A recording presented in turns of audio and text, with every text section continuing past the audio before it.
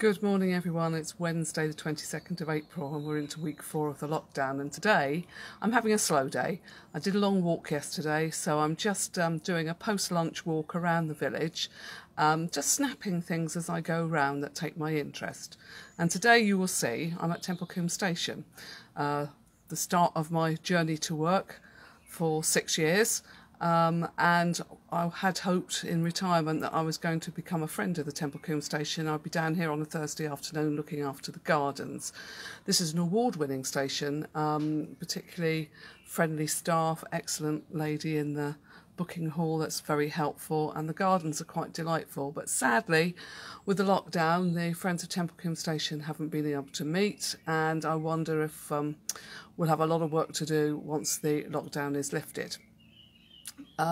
So that's about it really for today. The sun is gloriously hot. I've left Mr. P in the garden doing menacing things with a pair of shears, so he's gainfully occupied, and I'm going to make my way back now through the wreck and home for a nice cup of tea. See you soon.